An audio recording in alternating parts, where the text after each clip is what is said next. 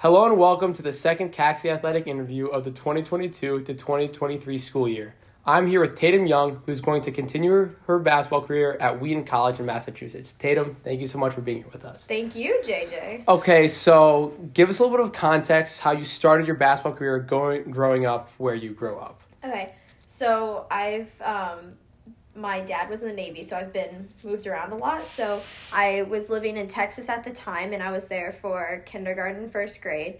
So in kindergarten, I played with the whole guys soccer team. So it's just like a little league type of soccer team, and I was the only girl on the team. So after soccer ended, they all went and played upward basketball, which is like, I think it's like a church organization, something like that. Something go along with that. But yeah, so they all went and played basketball. And I was like, okay, I guess I'll play. And my mom coached along with another soccer mom. And I absolutely hated basketball. Like, I hated it. And I didn't like doing sprints because they would make us run at practice. I mean, given soccer has a lot more running than basketball does, I would say. But yeah, I did not like basketball. But then we moved to Tennessee for my second grade year. And my friend Addison, they had an elementary school basketball team at my school I went to, and my friend talked me into trying out for the team, so I tried out, and ever since then I've absolutely loved basketball. So I've been playing since first grade, didn't really like it, and then second grade on, I actually have, it's been my dream to play in college, so.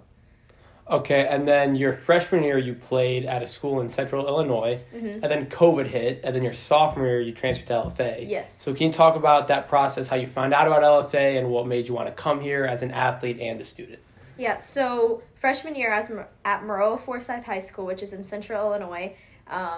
It's two towns combined, so that's what, Central Illinois, our towns are so small, you have to combine them.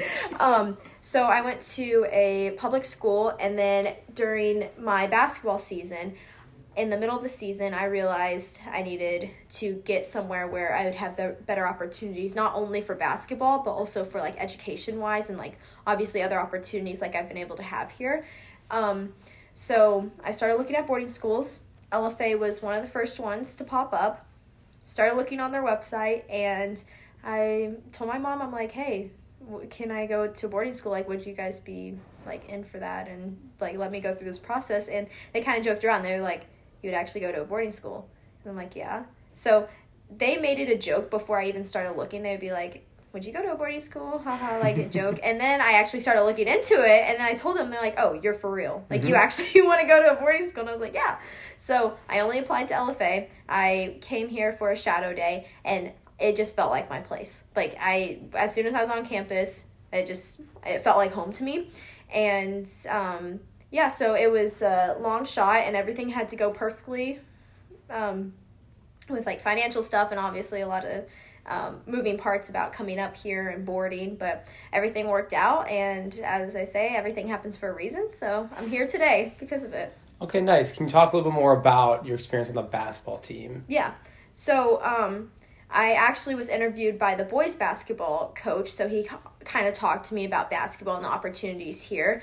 And when I first came in, the basketball team was 1-23, so they had only won one game. So that was kind of in the back of my head, but I also knew that I'd have the AAU opportunity up here in Chicago.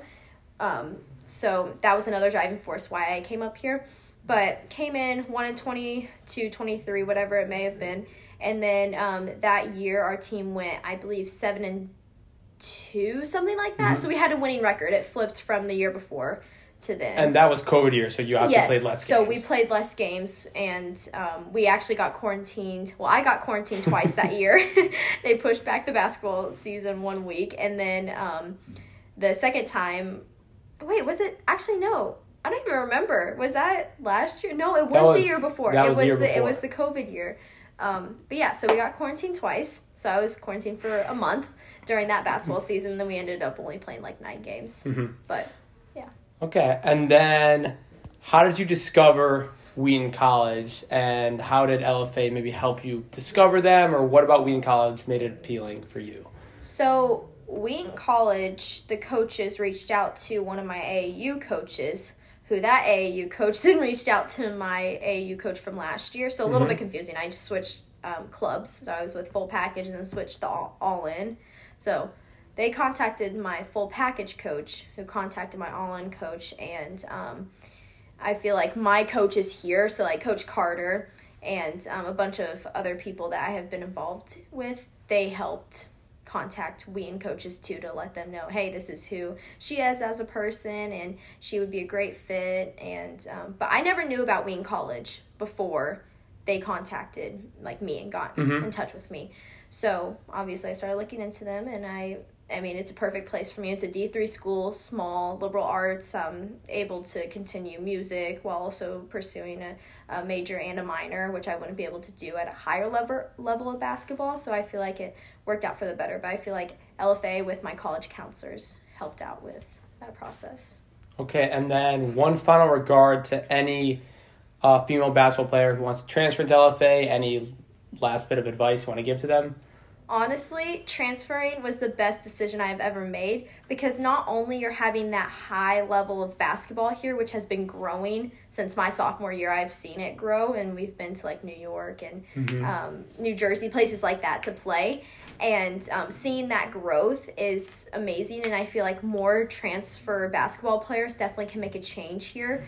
And honestly, I mean, I could see this program growing into something really big and being like a La Lumiere type of school, which would be awesome to see.